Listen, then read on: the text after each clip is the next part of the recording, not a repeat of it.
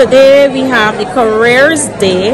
It's just a sample of some of the professions that we think the children might want to get involved in.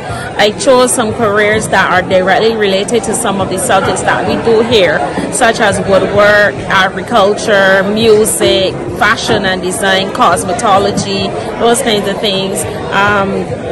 And some of the exhibitors themselves are students, and one teacher is involved in the exhibition.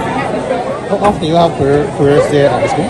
This is the first time that we're having under my watch, I should say, because I came here in 2019, and you would appreciate that soon after COVID took over.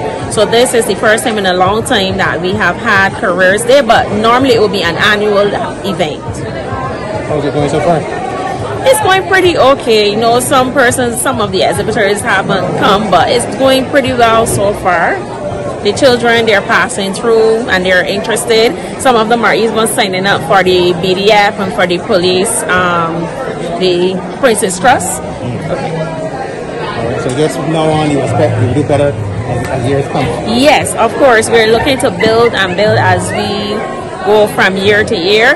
But our local career showcases will be on a smaller scale because the Barbados Association of Guidance Counselors, we normally will have an annual career showcase which is on a much larger scale. That would, for the past couple years, it's been virtual.